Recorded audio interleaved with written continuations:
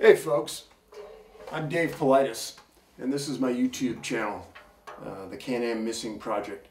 It's a copyrighted broadcast licensed to this channel. And if you're seeing this on another channel other than the CanAm Missing Project, please report it as a copyright violation. Today we're going to talk about some interesting things that you have submitted, some questions and answers. And right off the bat, let's talk about my second movie, Missing 411 The Hunted. A lot of questions came in about the association with the Predator movie with Arnold. And many of you missed it, but if you pay close attention when you watch the movie on iTunes, Amazon, you're going to see that the music is very similar to the Predator music. Key on that. Also, in the movie, the soldiers, Arnold's group, was talking about Green Berets. Now, if you've read my books, you'll know why the Green Berets are associated with some of these cases. Now, what's the difference between Green Berets and other soldiers? That's an important aspect. Why would Green Berets be brought in instead of the local National Guard? Well, the local National Guard are locals, and they're friends of the community, their husbands, etc., wives. And if they get interviewed by the press, they're probably going to talk. Green Berets sign a secrecy oath. They won't talk. So there's one big reason why the Green Berets may be brought in on some of these searches. In the movie, Arnold's group also talks about the thing left no tracks. Something else similar in our work. And lastly, they said, it's like these guys just disappeared. How many times have you read that in the books? So yeah, there are a lot of similarities in the Predator movie. The saran wrap image going through the trees. Well, in that movie that we made, that's exactly where this thing was seen, going tree to tree, just like in the Predator movie. So it's a good start. A lot of people have asked, well, Dave, where can I write to you? Where can I see your website?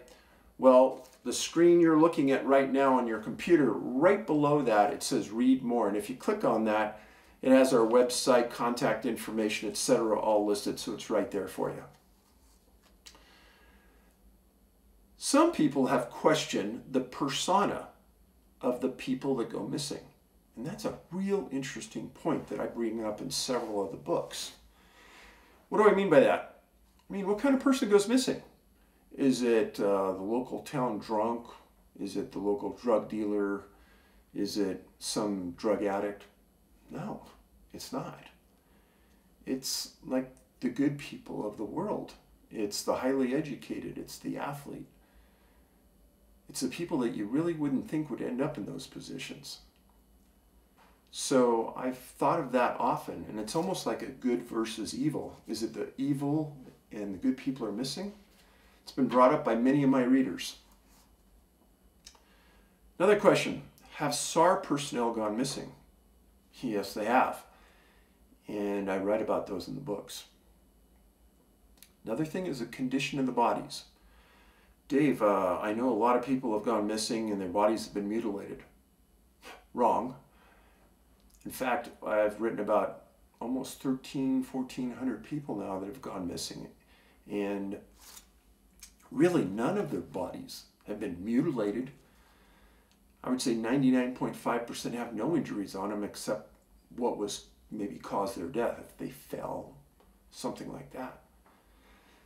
But in general, there's no injuries, there's no sexual molestation, there's no sexual assault. So think about that clearly. Now, there are cases out there that some people have read about, that have contacted me, that say that, oh yeah, this person disappeared, they were found mutilated. And I've dug into some of those stories, and I found no credibility in them. And I mean none. And I've gone out and I've dug through a lot of cases, and I'm sure some of you are going to show some to me, but I'm talking about North American cases. No police reports, no state police reports, no federal police reports. And some of the conspiracy people would say, oh yeah, you know, it's just being held from us. Folks, let's get something straight. Local police and sheriffs are not going to be intimidated by federal law enforcement. I was there. We would tell them to go stick it. because they have no control over us. A sheriff, especially a rural sheriff, is a very, very independent type. If the feds try to push him around, he'll just say, hey, get out of my county. He doesn't care. She doesn't care. So any thought that the feds could come into an area and start to control it and control the flow of information, no. Incorrect. And if you watched our movie Hunted, Missing 411, The Hunted, you'll see some sheriffs in there that are talking straight off the cuff, telling you exactly how they feel about these cases, how uncomfortable they are. So don't believe that. A lot of people asked about psychics. I have a good story about psychics. I was at a conference, I was speaking at it, and there was a huge hall with a lot of vendors. One entire aisle, probably 12 deep, was nothing but psychics. And I'd go by there during the day, and people were there by the hundreds, getting their background read by these people, etc. They were making a lot of money. At the end of the conference, when they were picking up their stuff, I went down there and I spoke to each one, handed out my business card. About half of them actually knew who I was because I was speaking there. And I explained how I wanted to work with them. We're still looking for missing people, we're looking for credible people to work with, avenues to experiment, etc. Oh yeah, Dave. Everyone said they were interested. Said, yeah, we'll get with you. Give me a week, blah, blah, blah. Folks, do you know how many of those psychics contacted me? None. Not one psychic has contacted me off that list that I contacted them. Proactively. Trying to look for some help. Now let's pretend you were a psychic and you had these abilities. How better to serve the world and the families of the missing than going to find somebody who's missing? How much work can it really take if you have those abilities? A phone call, an email to me? Let's get on it. But it doesn't happen. And we've talked about this as a team. Why aren't these people contacting us? Because we'll hold them accountable. I don't think they're going to get by with a lot of garbage getting thrown at us. We're going to get right to the nitty-gritty. They're not going to play these name games or these language games with us. It's going to be straightforward. So, do I believe in psychics? Yeah, I do. Because I actually know some cops from decades ago that worked with some psychics that are no longer alive that did help them find some victims. So yeah, I think that it does exist. Few and far between. What about remote viewers? Why have you been sold so much on remote viewers?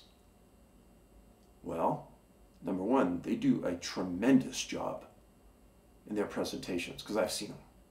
They do a great job. Some of the best I've ever seen. And they also do a great job on selling their services to people who want to be remote viewers. Great job. Now, folks, I want you to be a critical thinker. I personally have looked hard to see what these people have done lately. Again, what better service could they do for the community than to go out and find somebody who's missing? Now, one remote viewer that I saw at a conference, I contacted them, tried to work with them. Kind of seemed like they didn't want to work with us. Somewhat evasive. Finally got him down. They did a reading. It wasn't even in the same hemisphere. It was so far off it was ridiculous. And he said he'd try again. Same thing happened. Another remote viewer that I contacted. Both these people are pretty famous. And I asked them right off the cuff if they've ever found somebody who's missing. And they said yes, and I asked for a name. They gave it to me. And I contacted the spouse of this person who's missing. And the spouse said that this individual did nothing to find their missing victim. And they're pretty adamant about it. So I didn't even contact him anymore. But again, I go back to trying to do some good on the earth. Trying to be a good person.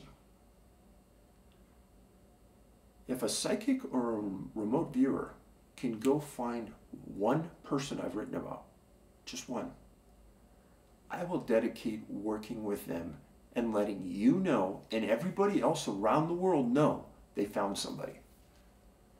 And I think that'd be a pretty good validation. And I've said this at every conference I've been at for the last 5 years. Again, nobody's ever been found. So if these people have abilities, I don't understand why they're not using them for the good of humanity. Because I have a long line of victims' families that are distraught, saddened, lives are destroyed because they can't get closure on their life because their loved one's gone. It's horrible.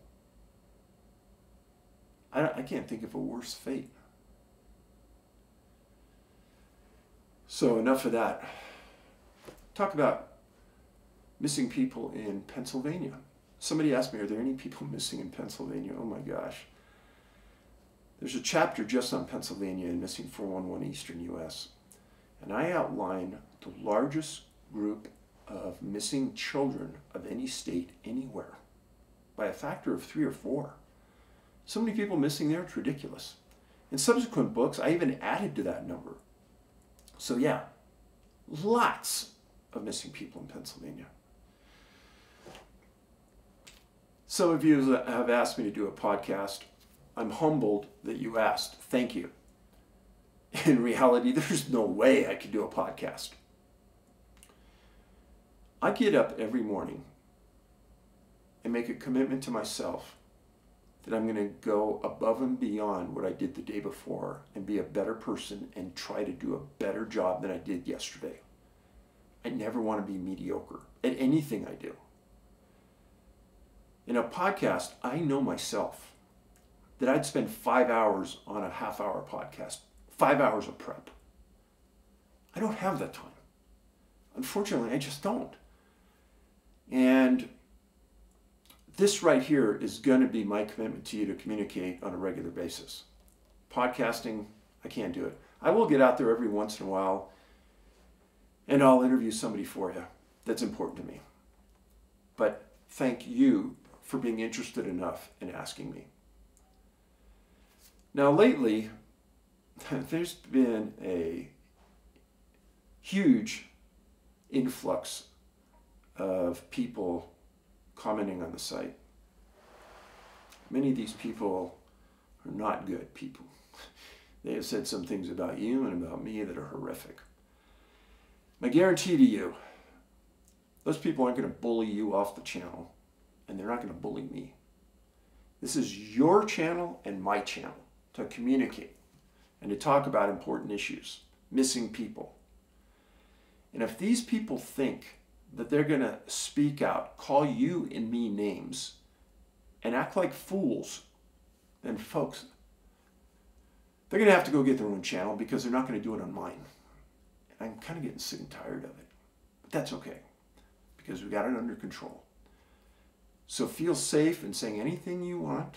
Just don't be rude to people, and we're going to get it together right here, and we're going to continue to do it. My promise to you.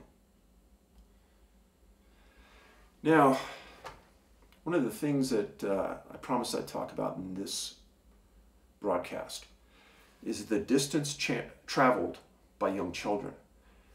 And I made a point in the early books to highlight this for you because I wanted people to understand right from the beginning this is unusual. A lot of single people who haven't been around children have a difficult time absorbing this. Married people don't. And when I go to a conference, I ask everybody in the room who has kids to raise their hand because I want to get a grasp on how many people out there are going to get this. Now, in the first movie, Les Stroud, Survivor Man, did a segment for me, and he tried to replicate a trip of a 2-year-old, 9 miles in 12 hours over 2 mountain ranges and over barbed wire fences. The boy was eventually found alive, barely, face down in some snow. We interviewed him, found him. Later in life, he said he had no recollection of the incident at all. Has no idea how he did it. But the important point and why we use Les is Les is a mountain man. Spent his whole life in the mountains. There's no bigger stud for hiking through the hills than Les. And in the middle of that recording, when he stopped us and said, Dave, I can't do this. There's no way this boy did this.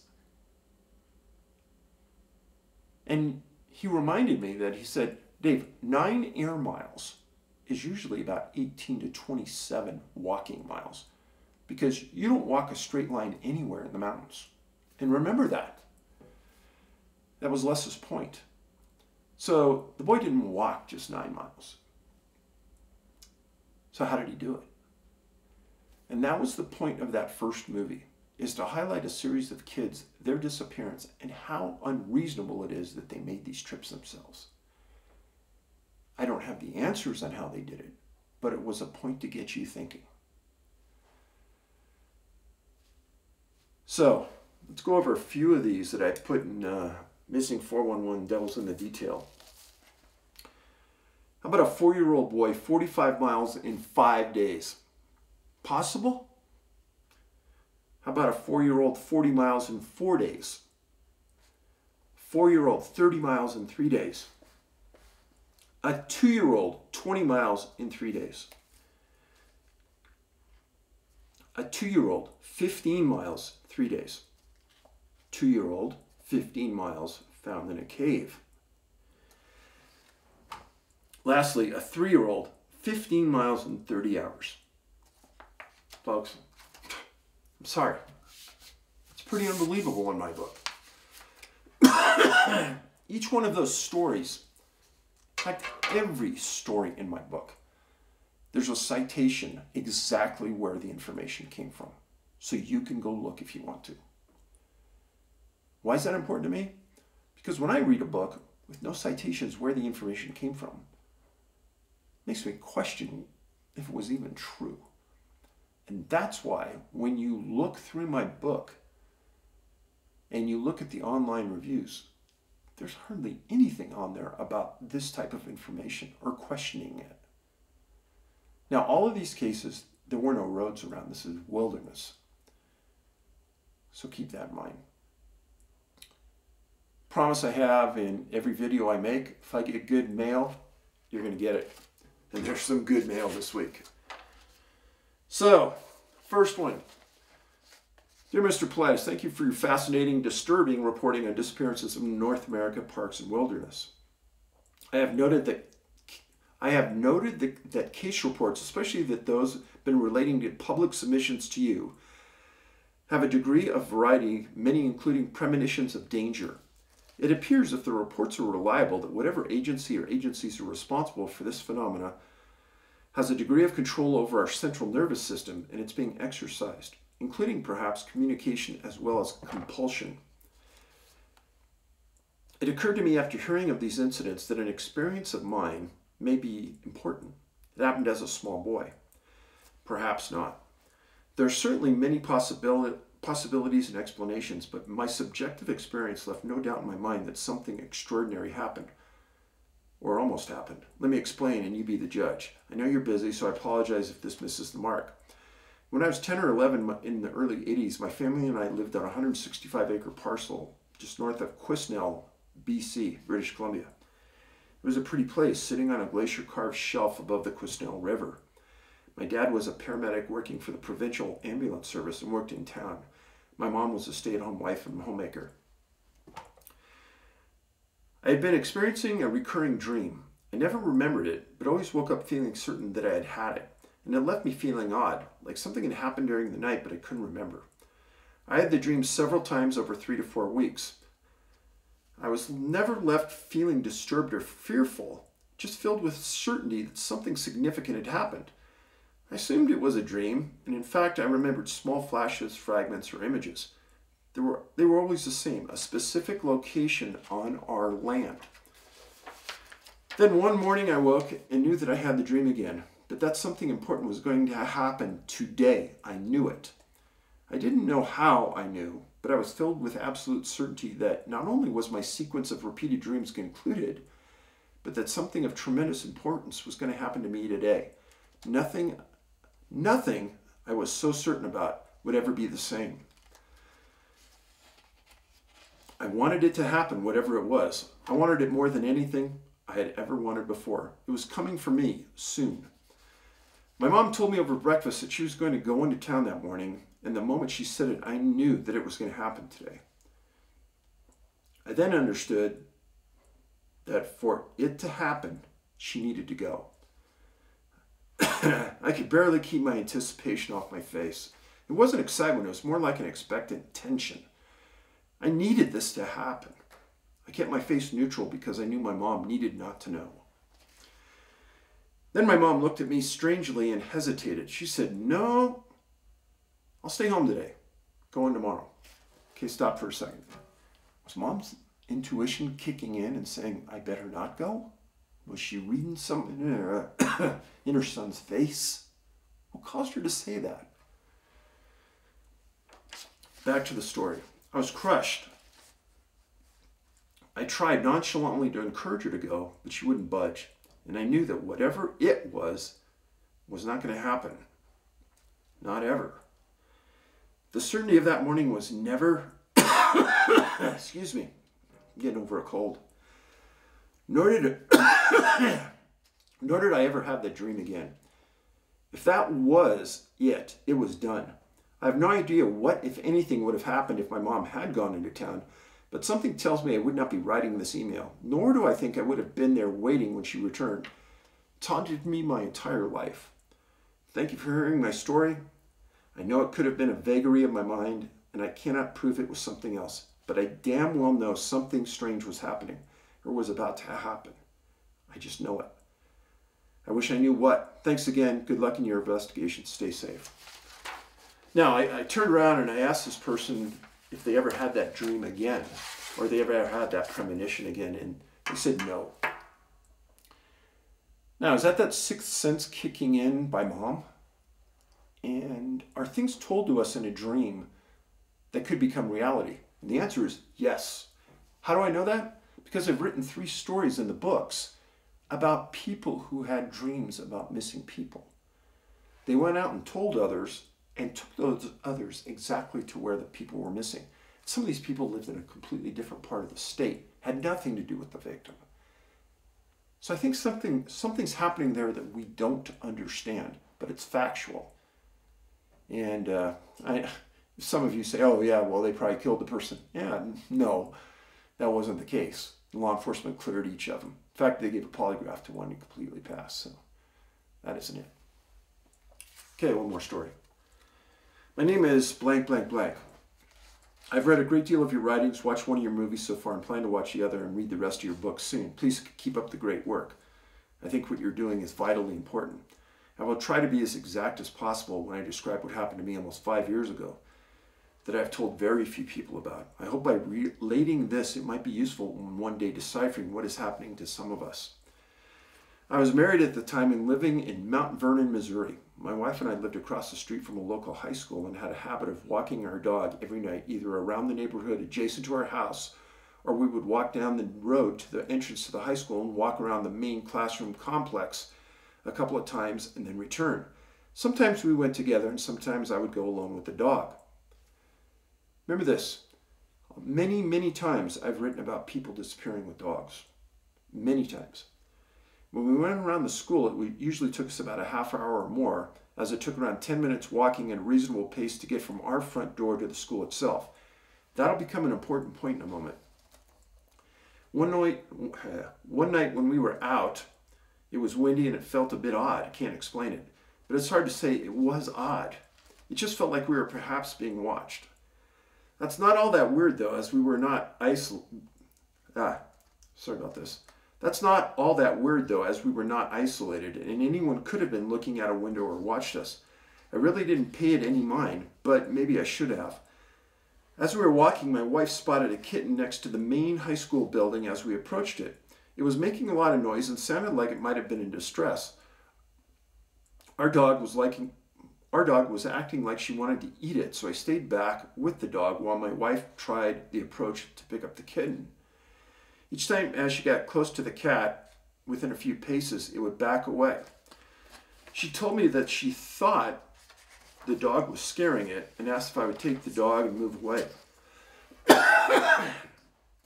I complied and led the dog around the south side of the main classroom complex and would glance over my shoulder every once in a while to see what my wife was pursuing and how much further the cat was taking her towards the tree line.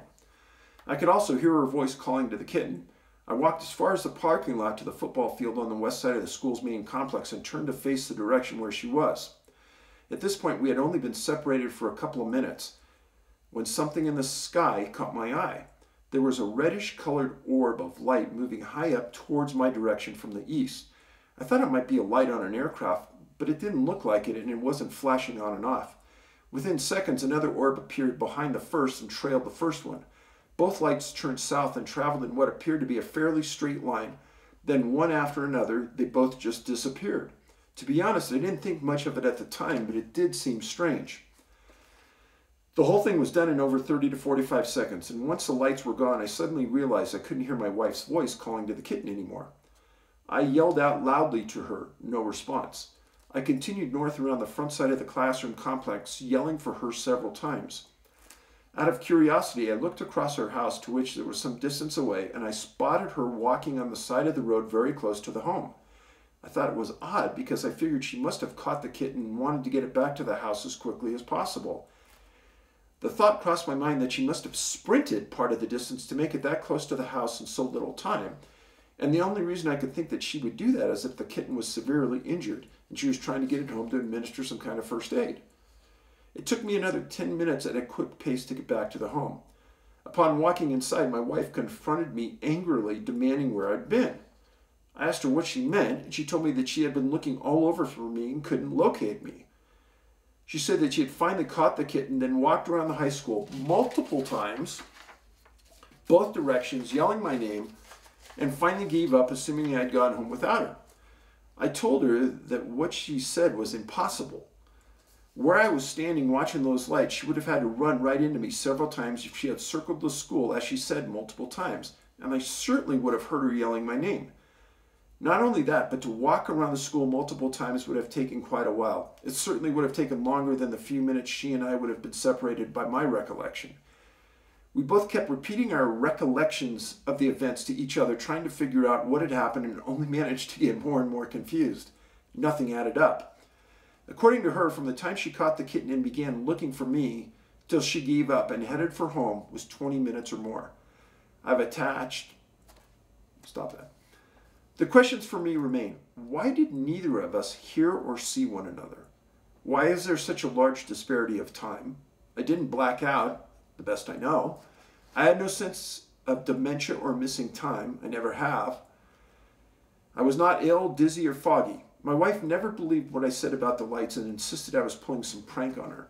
I continue to think about that occurrence, and it disturbs me. I have not experienced anything like that since. I've read other accounts from people that have also experienced these kinds of incidents, and it makes the whole thing feel more bizarre. I hope we can all figure it out someday. If you happen to share the story, please do not mention my name, but feel free to contact me. Great story. It reminds you of other stories we've talked about here. Now, in this incident, you've got the wife that continues back to the home and beats the husband back. So the person that was missing the time was the husband. And the husband is the one with the dog. Think about it. I'm not sure what happened here, but point of separation, missing time, lights in the sky.